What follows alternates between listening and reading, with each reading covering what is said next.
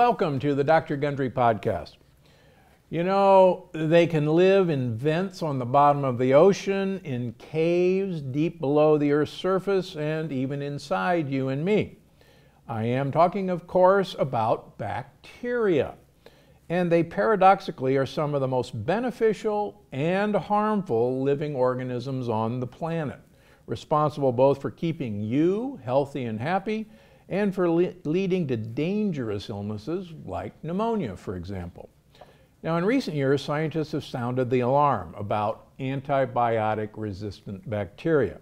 In fact, just last year, the World Health Organization said that antibiotic-resistant diseases could kill up to, get this, 10 million people every year by 2050. To help us make sense of how antibiotic resistance works, I'm joined today by Dr. Mohammed Zaman. Dr. Zaman is a professor of biomedical engineering at Boston University and is an expert on cell biology. He's also the author of a brand new book called The Biography of Resistance, the epic battle between people and pathogens. Boy, what a timely subject that is. On today's episode, Dr. Zaman and I will discuss the bacterial secret hiding in the guts of a long-lost tribe, the connection between the food we eat and antibiotic resistance bacteria, and whether you should worry about antibiotic resistance. Dr. Zaman, it's a pleasure to have you on the podcast. Thank you so much, Dr. Gundry. So let's start with this fascinating story that you tell in the book about antibiotic resistance deep in a cave in New Mexico. Wait a minute, deep in a cave? Tell us about that. Yeah, so this was a shocker for me as well. So two scientists, Dr. Wright from Canada and Dr. Hazel Barton from University of Akron. And they teamed up together, and Dr. Barton is sort of an expert in bacteria living in sort of deep caves, and because bacteria, remember, Dr. Gundry, have been there from the beginning of time, billions of years old. And so they teamed up, and the idea was actually a very simple one, to go deep in the caves that have never been touched by any human activity. Caves that have been there for millions of years, and see if the bacteria there that are not at all affected by human activity, by the use or abuse of drugs or bacterial products in the farms, and see whether they are resistant to any of the modern antibiotics. And what they found was just absolutely stunning. Deep in these caves, this is one of the largest cave systems in the world. It's, I think, among the top 5 largest cave systems. Goes for miles and miles, really deep. And what they found was that the bacteria there on the surfaces were not just resistant to first and second line antibiotics, but some of the even most advanced antibiotics that we have developed. And that was surprising, right? So right. Jerry Wright and Dr. Barton together start to piece the puzzle, and it turns out that bacteria have been developing these mechanisms of coming up with new antibiotics and resistance mechanisms from the very beginning. Otherwise, there would have been only one kind of bacteria out there that would have been able to kill everybody else, right? That's not the case. The fact that there is such a diversity in the bacterial population tells you that this arms race is constantly going on. Somebody gets an edge a little bit here, somebody loses the battle a little bit over there. But what is the problem here is that human activity has started to disrupt this equilibrium that has been going on for millions and millions of years. That equilibrium between producing new antibiotics and responding to those antibiotics that has been going on in soil and nature for a long time has been disrupted because of excessive use of antibiotics, because of antibiotics used in agriculture, being used in situations when we don't need them. And that has what sort of tipped the balance. Sort of we've put the thumb on the scales a little bit in the favor of antibiotic-resistant bacteria, and hence the problem that we are seeing in hospitals and in patients all over the world. So let me back up for just a second. Most people understand the term antibiotic, I think, But the original antibiotics were derived from molds and funguses, yes? That's right. That's right. And this was literally a battle between bacteria and molds and fungi for space, for power. That's right. Absolutely. And, Absolutely. You know, one of the most potent sources of antibiotics has been, of course, bacteria. They are the original producers. They are these efficient machines and the best possible industry out there to produce antibiotics.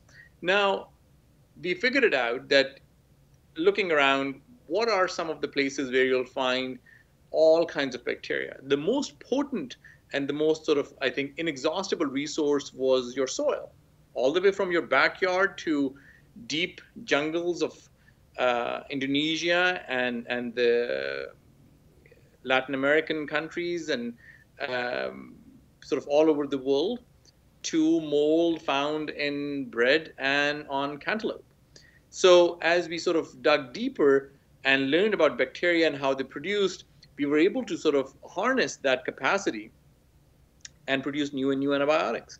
So, and even to this date, sir, one of the most potent sources remains natural products to discover new antibiotics, as well as natural environment, right? So we want to look in our natural environment, and the book goes in detail in several of these discoveries that come from soil, that come from sort of a rotten cantaloupe, that comes from sort of pristine environments, or sort of soil samples in Borneo. So for the longest time, we have been able to mine these places for new discoveries. And I think scientists, myself included, believe that nature still has a lot of treasures to offer in terms of modern medicine. And we continue to sort of learn and adapt and discover new things. So I'm on that front, I certainly am I'm certainly an optimist. On other fronts, human behavior, less so. So you before I so rudely interrupted you, you were talking about how antibiotic resistance now just seems out of control because of the antibiotics we use in raising animals for slaughter, and of course the willy-nilly that we give antibiotics for things that aren't bacterial infections. Can you elaborate on that? I think you certainly go into this in the book. Sure. So there are several dimensions of this. One dimension that you as a clinician are all too familiar with is the use and perhaps excessive use in hospitals and clinical settings. Some of it is being out of abundance of caution in hospital settings. Some of it is patient pressure on primary care physicians who want to get an antibiotic no matter what, and the primary care doctors under tremendous pressure from parents and of children or patients themselves to get an antibiotic even though they may not need one. That's one aspect of it. The second aspect of it is consumers who would stop taking them after 2 days because they have started to feel better, the fever has gone, whereas you would need it for 5 or 7 days. That's the other aspect of the problem. And the reason both of these are important is so for your listeners and for your audience, it's important to recognize that antibiotics taken for a short period of time would kill some bacteria, not all, and you start to feel better, but the bacteria that were the most stubborn have survived. And they will proliferate and they will grow, and next time you get sick, the same antibiotic may take a lot longer to cure you or may not cure you at all, because the ones that were the hardest to kill the first time are now the ones that are in majority, right? That's why it's important to finish the course. At the same time, when you take antibiotics for something that you don't need antibiotics for example, seasonal flu or common cold, what you end up doing is you don't do anything to the virus. What you end up doing is you start giving ammunition to the bacteria who are not causing the illness and are sort of just, again, some of the bacteria are going to die, the stubborn ones are going to survive and going to come back with a vengeance. And not only that, you're also risking your neighbors and your family and others because you are helping create these bacteria that are resistant. So next time you are infecting them or infecting your neighborhood, well, they are the ones who are going to suffer. So there's a communal element here. So those are two aspects of it. There are other aspects which are underappreciated and important to recognize.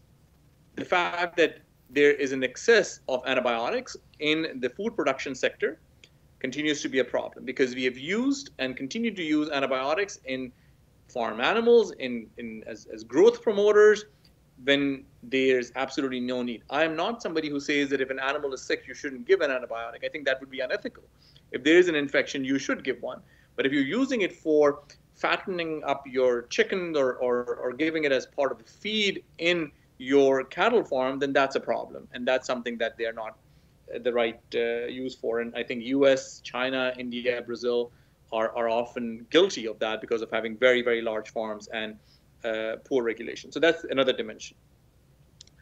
On top of this, there are two other things that I talk about in the book which are important. One of them is the fact that in many parts of the world, the quality of antibiotics is not what it ought to be. So you can be a good patient and take your course for all 5 or 7 days, but if the drug was only 30% pure, then you're taking antibiotics for 30% of the time. So even though, and that's an ethical issue, because it's not the fault of the patient, but the system has failed you there. And I think that's important to recognize. Okay, so that's one other element. And the last and the final one, I think, is global conflict makes people who are very vulnerable, who are in the crosshairs of conflict, get in situations where the hospitals are destroyed, health workers are not there, environment is contaminated, and infection spreads very rapidly. And in these field hospitals, doctors don't have the capacity, ability, or the resources to test each individual person to know what is the right antibiotic. The antibiotic you get is the antibiotic they have, not the one that you need. So increasing conflict, whether it is in the Middle East or in Crimea or elsewhere, makes people vulnerable to these things. All of us, Dr. Gandhi, are really troubled by the sort of racial injustice in this country and all over the world. This is an issue that has gone on for way too long and is one that is so deeply troubling and depressing. One of the things we have to realize is anytime these kind of injustices happen anywhere in the world, people who are on the losing end are also the ones who do not have access to good health care. So the problem of COVID or the problem of antimicrobial resistance is going to affect people who are socioeconomically disadvantaged.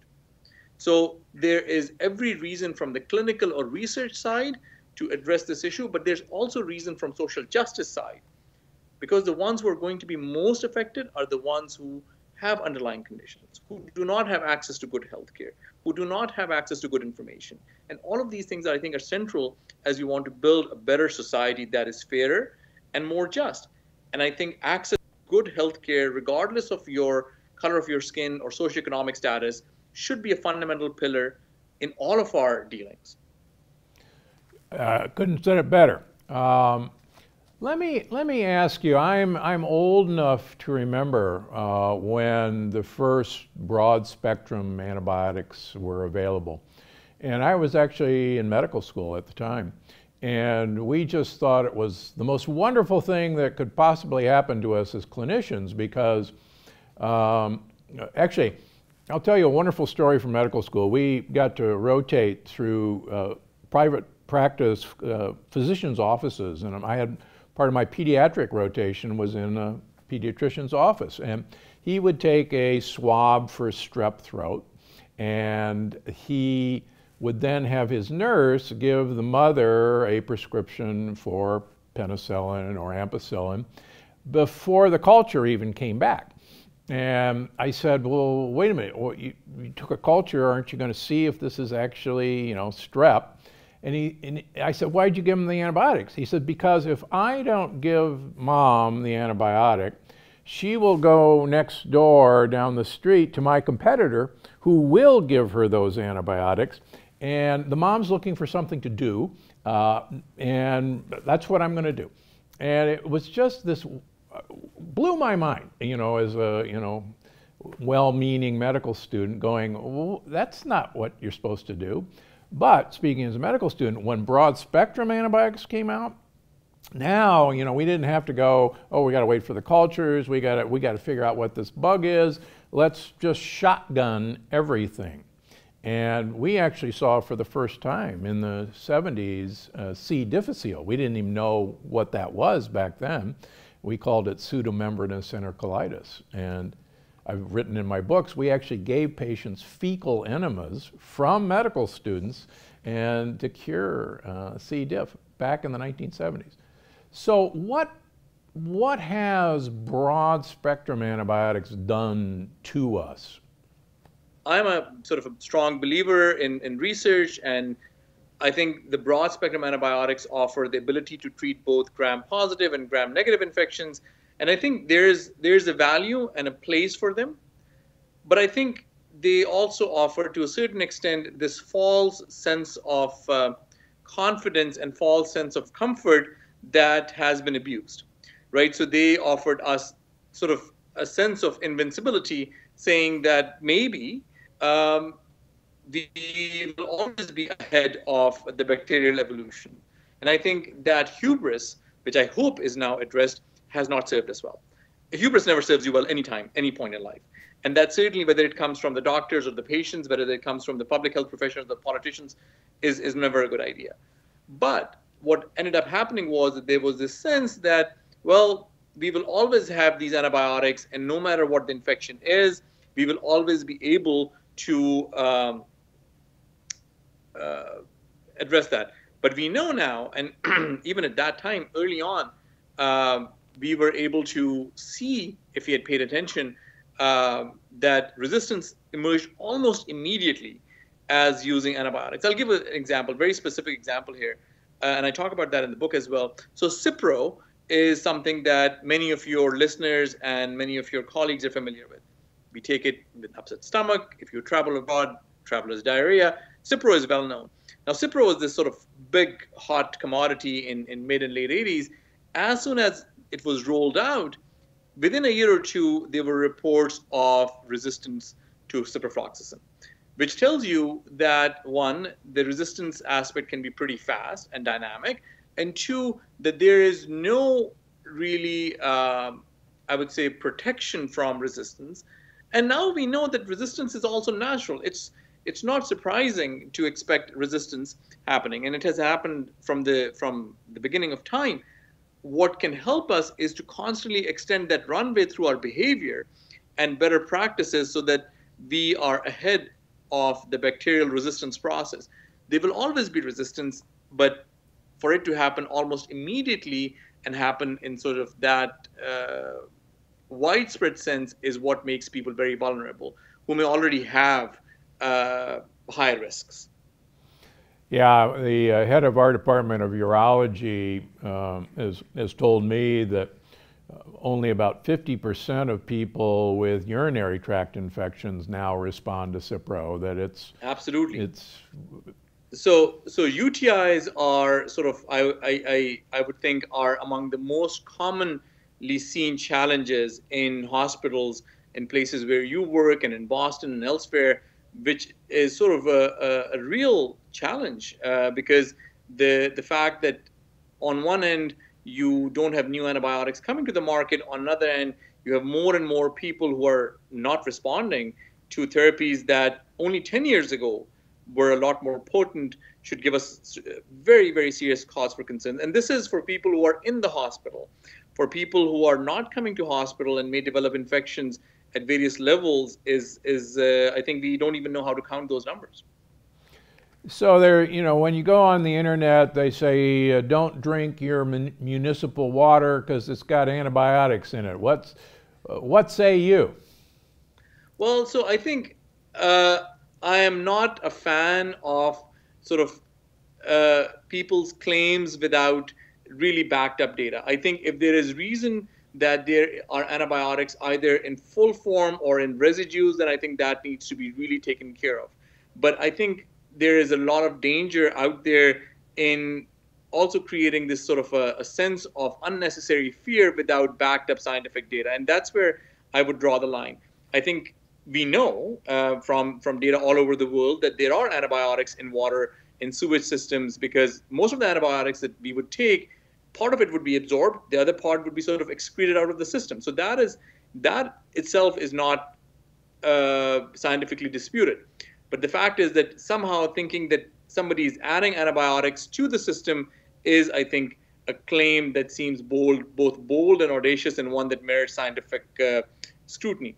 It's not to say that there aren't antibiotics in our system. Of course, if you live anywhere downstream of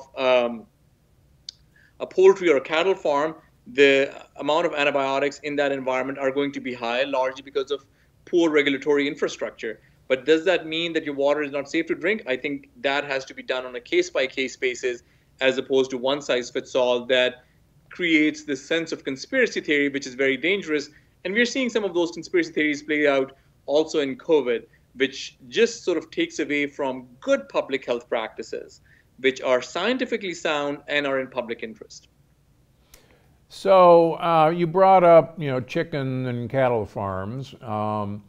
We're sometimes assured that no, it's illegal to use antibiotics in chickens anymore, or no, it's illegal to use these, and yet, correct me if I'm wrong, many of these products that claim to have no antibiotics, when they're tested, have in fact antibiotics in them.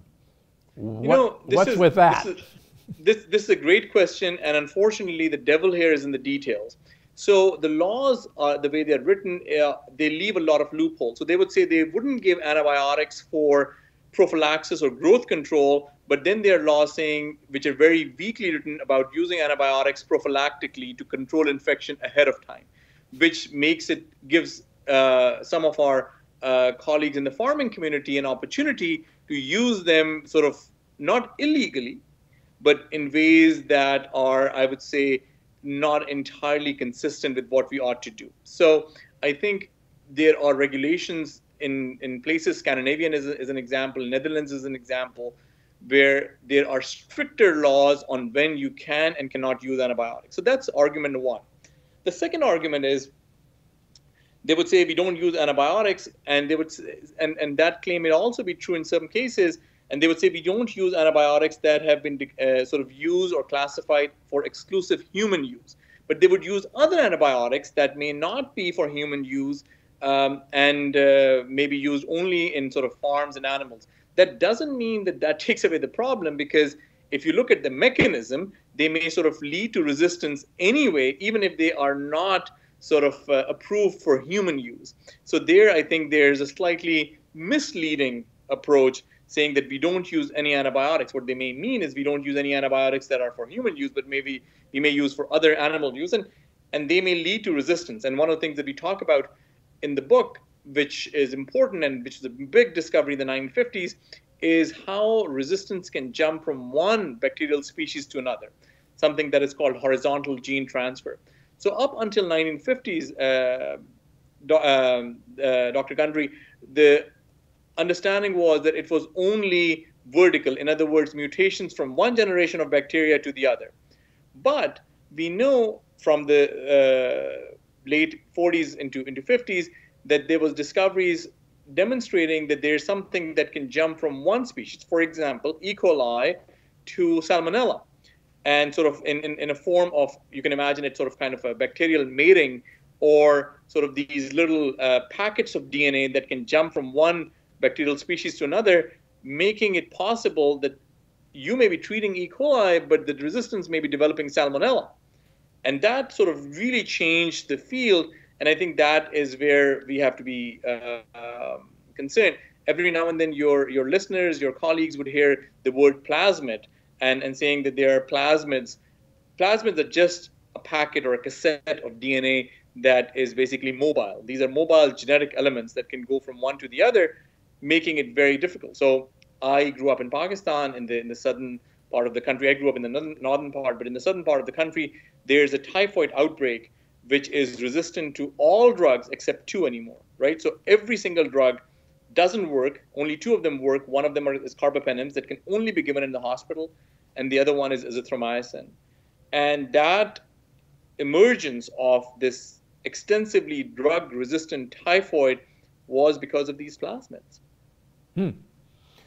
I like the way you clarified that, because I think what's amazing is that you're right. Bacteria, for lack of a better word, can mate and transfer, a resistance to an antibiotic that the other bacteria has never seen it, but now that bacteria has gotten that information. Absolutely. Absolutely. And that's why increased caution is important, along with better sanitation and hygiene. But assuming that I was only treating E. coli and I'm not sure why Salmonella has it, would make an assumption that is just not accurate, because there is mating and fusion of bacteria and transfer of genetic material from one to the other. Yeah. And we find that in the human microbiome research. This goes on constantly. There is constant talk between bacteria, constant exchange of genetic information, and it's actually, like you say, who would have imagined that this could happen? Absolutely, absolutely. All right, I want to ask you about the Yanomami. Tell me about this tribe in the Amazon jungle and their microbes. Why would you be interested in a tribe in the Amazon? So, this was one of those serendipitous moments in science. There are tribes in Amazon that are uncontacted and have been there for thousands, perhaps tens of thousands of years. The Yanomami, one part of Yanomami is one of them. In the first decade of 2000s, during a routine surveillance operation, the Venezuelan army spotted a group of people that they hadn't seen before. Now, the international agreed upon ethics is that anytime you see a group, it means that somebody else can also see that group. And if somebody else can see that group, means that they do not have the same immunization as you and I might, which means that if you and I might be carrying a disease that they are not protected against, measles, for example, they may be wiped out in a matter of a few days. So care has to be taken to make sure that you are protecting them. You certainly want to leave them undisturbed, but the fact is that you have seen them means that other people can also see them, and you have an ethical responsibility as humans to protect the people who are vulnerable, and that goes for everybody.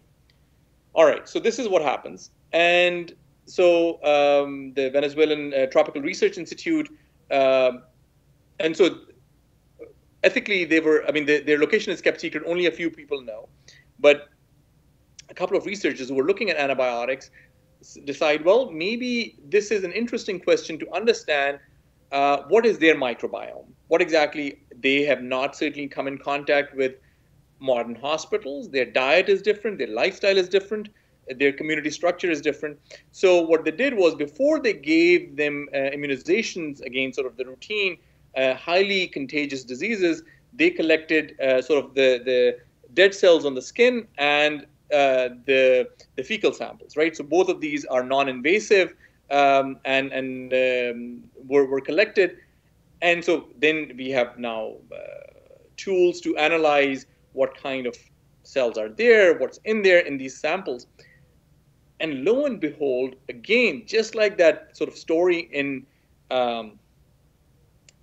New Mexico sort of cave system, here again, you see that these skin cells in fecal samples have bacteria that are resistant to second, third, and even fourth generation drugs.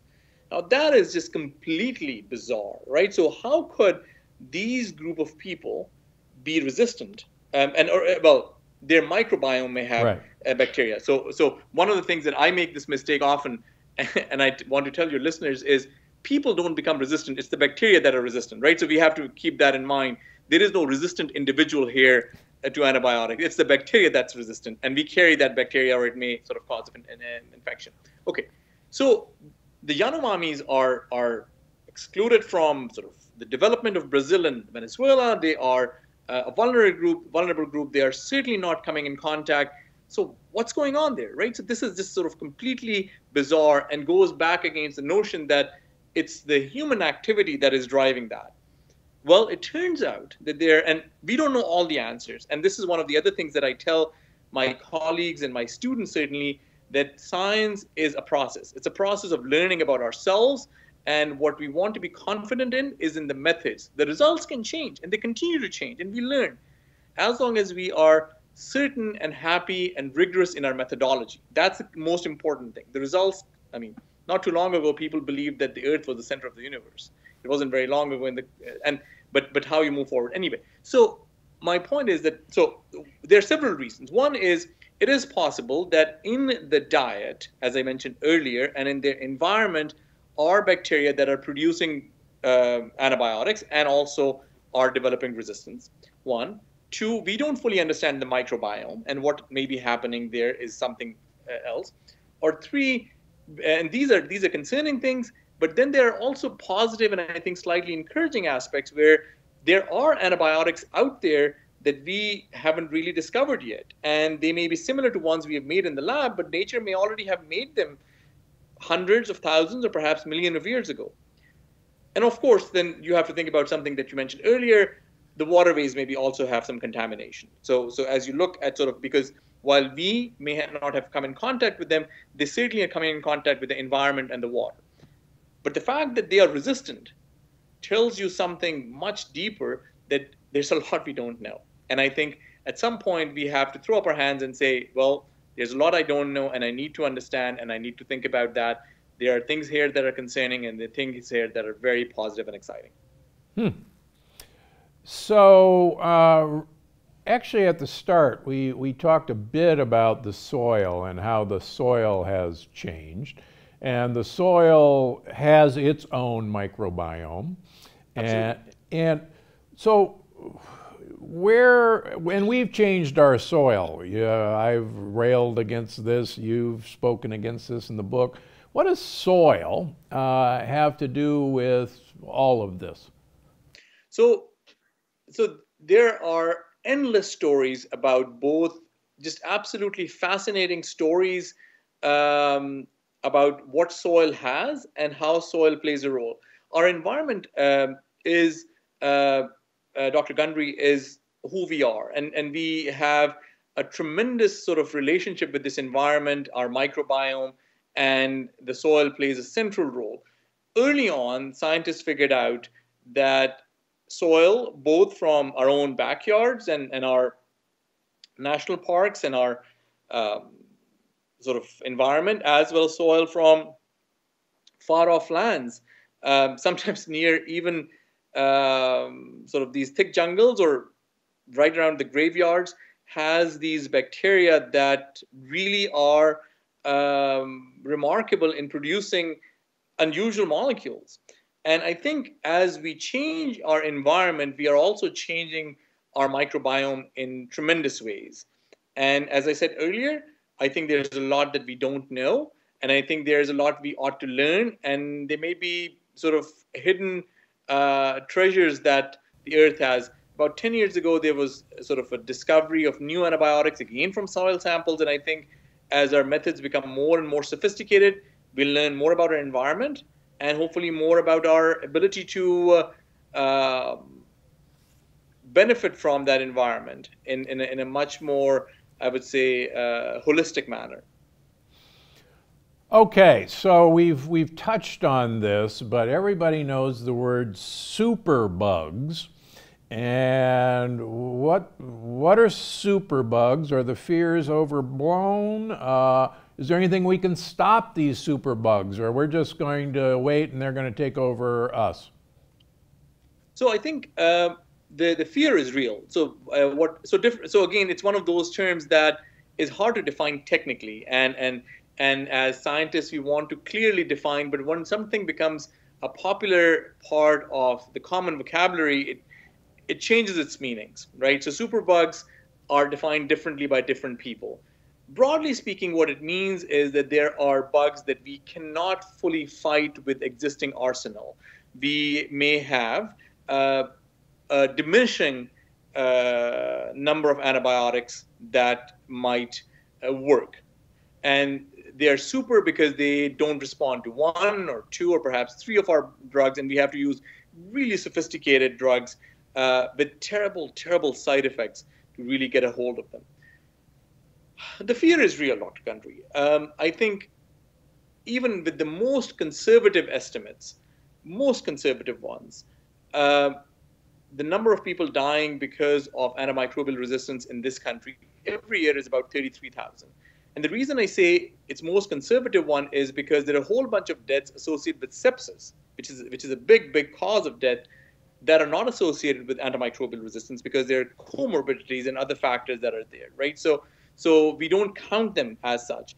Certainly, MRSA, another sort of infection that people like you see in hospitals all the time, is a factor. And the reason I would be concerned about superbugs is because the curve is increasing. More and more people getting affected, more and more people not responding to your antibiotics, and more hospitals having to recognize that this is a concern, changing your hospital practice. Imagine a scenario where routine surgeries, even elective surgeries, uh, are becoming harder. People are having to deal with antimicrobial resistance.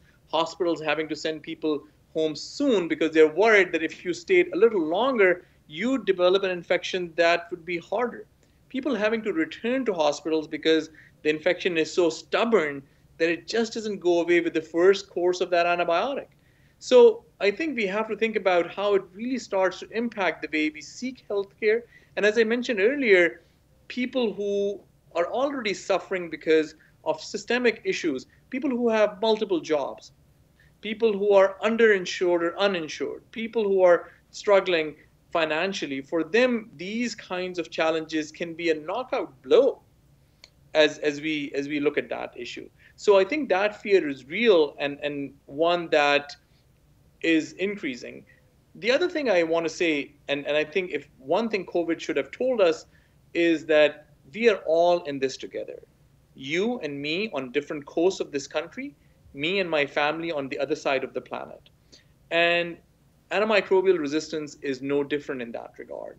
The book starts with the story of a woman who sort of slips and sort of has a hip injury in another country and ends up dying in Nevada. Uh, and none of the 24 antibiotics approved by the CDC work, right? So I think we have to recognize that this is not an abstract concept. It's an issue that is very real, and certainly one that is in our own neighborhoods. But then I also want to sort of, I don't want to be sort of the only sort of bearer of bad news. There is, so the reason I wrote this as a biography is, just as we have caused this problem through our action or inaction, therein lies the opportunity also. By our behavior change, by better understanding and awareness, by not just better science, which is important, but also better policies, by sort of having the sense of where the problem comes from so that our solutions can also respond and reflect on that. Good point. Now, you mentioned COVID, which is a virus, and to this day I'm impressed so many people do not know the difference between a virus and a bacteria. I want you to tell me about viruses that attack bacteria, phages. You know, absolutely. This is another one of those sort of interesting dimensions.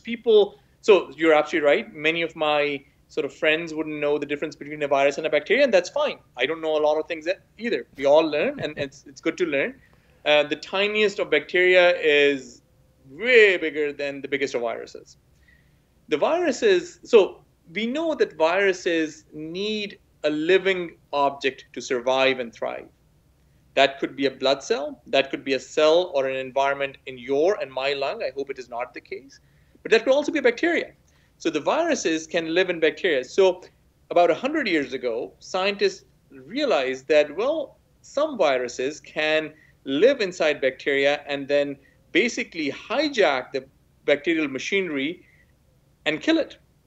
And these are called bacteriophages. Now, that's really interesting because does that mean that can we use viruses to, or program viruses or use viruses to target bacteria that are so stubborn that our drugs cannot work on them? The answer is yes. And it's a qualified yes. This therapy, Dr. Gundry, is older than antibiotics.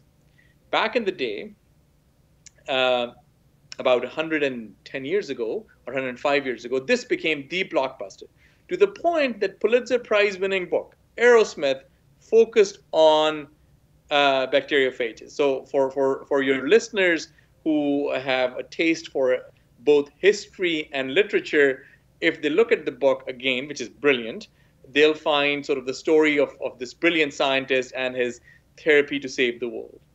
And the book is called Aerosmith, and that's by Sinclair. Now, they became the hot commodity and they sort of faded because it was hard to really produce them for a number of different bacteria. Their potency was good, but not great. Antibiotics came and they became cheaper. They were you could produce them in mass numbers. Also, again, in all of our lives, we cannot separate science from politics. Bacteriophages became the drug of the communist bloc, right? So the big institute was in Georgia. Joseph Stalin was a patron of that institute, had a lot to do with that, and that politics became part of the conversation as well, and sort of rejecting everything that was coming from the former Soviet Union. In 1980s, as the understanding of antibiotics and their limited potency became an issue, people started sort of to go back to the bacteriophages. And by early 2000s, people start saying, well, there may be something out there for them. And I think now there is increasing awareness that there is a potential. However, I say that with a sense of caution that potential comes from the fact of recognition that, one, there's a lot we don't understand. For example, we do not have the same number of robust and rigorous clinical trials to demonstrate their efficacy. So there's some promising evidence, but not as much as we would like. So that's the first thing. The second thing is the fact that viruses being living organisms, we need to understand how they would change once they are in the bacteria inside the human body, and what we would call sort of immune pathogen response. How would our immune system react to this? And those questions are important as well. And finally, I think the reality is that for any drug to really reach the marketing stage and commercialization, you have to see what is the appetite of FDA, what is the appetite of the existing legal framework in licensing and all of that. And I think that also is in its infancy. It's getting there, but it's not quite there. So I would say promise, yes, but with a caution that there's a lot we don't know. And I think, correct me if I'm wrong, I think Eli Lilly, one of the big pharmaceuticals, started as a bacteriophage company. Yeah, so there are some, and I think there are increasing clinical trials. The companies are looking at that. Even when I spoke for the book, U.S. Navy was interested in looking at this, especially for its officers in the tropics who were increasingly concerned about various kinds of antimicrobial resistant organisms. So I think there's, as I said, promise. There's certainly a lot of discussion in the microbiology research community to understand what's going on. But as I said, I think it doesn't have the same broad sort of applicability right now as antibiotics do. And we also know that not all bacteria, bacteria are not all the same. Even with antibiotics, you have a whole diversity on the mechanism of action. And I think the same would have to be thought through when it comes to phages, that some diseases will be more suited to respond to it than others. Now, also in the news, there's word that pharmaceutical companies really aren't interested in developing antibiotics. What's with that? I mean, come on, there's got to be big money in this. Well, so that's the common assumption, Dr. Gundry. Unfortunately, let's do a thought experiment. You are a clinician. Imagine that you are a head of a publicly traded pharmaceutical company. And you have two options. You can invest in antibiotics that people would take for 5, 7, 10 days, or you can invest in a drug for hypertension or cancer that people would take for a very long period of time. The numbers are not the same. That's the first thing, right? The second thing is, let's say you are super successful and come up for an antibiotic against a stubborn gram-negative infection that people have been struggling for decades. You market it and the government says, Dr. Gundry, great job. We're very proud of you, but we don't want you to market it to the public because we want to hold it for the worst case scenario, right? So So, because if everybody uses it, well, you develop resistance. We don't want that. That is like the biggest mood killer possible for any investor, that you spend hundreds of millions, perhaps billions of dollars, and you can't market it. I mean, what do you mean? And here I'm neither defending the government nor the pharmaceutical companies. I'm laying out the reality of this thought experiment, and sort of talk about why our model is broken and needs to be fixed in terms of a public good, right? So those are two things. Third thing is, people know that resistance is natural. In a matter of time, even with good antibiotics, you'll start to see some resistance. We've learned that. Fourth, in many parts of the world, including where I grew up in, antibiotics are available over the counter. You don't need a prescription. Prescription drug laws are not very strong in countries that have hundreds of millions of people.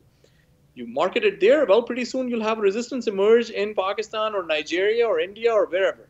So this starts to really affect the mood, whereas in cancer or in hypertension or in mental health or you name it, or musculoskeletal disorders, the drugs are robust.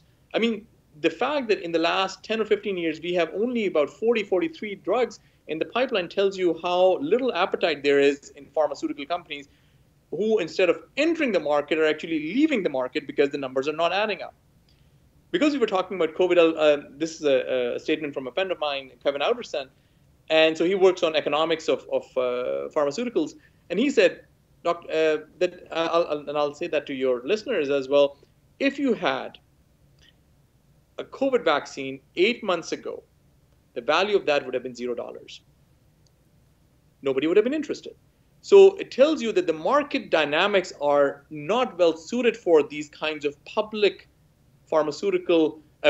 public health challenges. And we need to create different incentives for pharmaceutical companies to come into that. Some of it is market entry, some of it is other kinds of rebates. Those are being discussed. But when I speak to my colleagues in public health, this is their concern, because ultimately the work that happens in my lab doesn't reach your patients unless and until pharmaceutical companies are involved in making that drug safe, clear. My lab has no capacity, no training, no ability to make a drug. We can make all the discoveries we want, but it's a complicated, sophisticated process, and pharma companies have to be involved, and you have to create a mechanism by which for-profit companies and the public sector can work together to do that. Otherwise, we'll have the stalemate that we have right now. So is there any hope? There is some.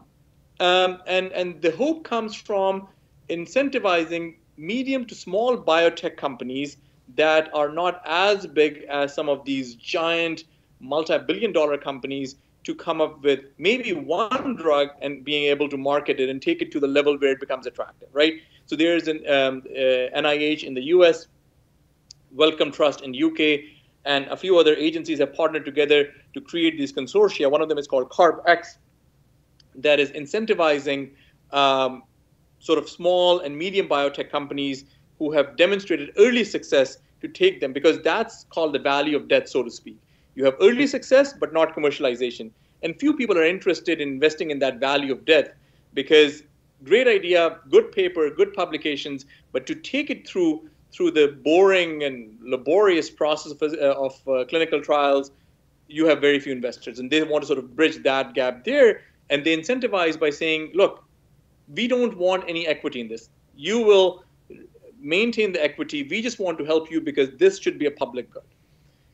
So there's hope in that. The other dimension of hope, which I think is absolutely important, is the fact that more people, including many of your listeners, will start asking these questions and thinking about behavior change and thinking twice before they tell their primary care physician. And the story that you told about the neighboring physician prescribing and hence all patients going to him or her is absolutely true. I've heard that. I can't even count anymore how many times I've heard that. So that awareness is important. And then, of course, the fact is that we need better diagnostics, sir, which allow people to make a decision on how and which antibiotic to use, as opposed to giving broad spectrum antibiotics that are one size fits all, but that size doesn't fit anything. Yeah, that's a great point. And some of that technology already exists. Yeah, it's just not utilized very much because That's right. That's again, right. it's just so much more convenient to say, here, here's your prescription. Absolutely. And we've seen that doesn't help anyone. Certainly doesn't help the patient, but doesn't help the community or their loved ones. Doesn't help the kids in that family. Doesn't help the elderly neighbor that they have. All right, before I let you go, what's exciting in bacterial science that gets you up in the morning? Well, there's a lot of things that are exciting. I think fundamental curiosity of how bacteria have been doing this for 4 million years, billion years, Billion is years. just is absolutely fascinating. But I think my excitement also comes from the fact that as we know and understand more and more about bacteria, we'll realize that bacteria are not this little tiny bug that lives in its own world. It's modified and altered, and it's part of our community. And our behavior, individual and collective, is affecting the bacterial behavior that is affecting our behavior in return. And that, to me, is a tremendously humbling moment. And I think as we all should know, looking at COVID, humility is both in short supply and absolutely needed. So I think that sense of humility and how we are all connected is important. One of the biggest lessons for me, Dr. Gundry, was to appreciate that science is part of the solution, but not all of the solution.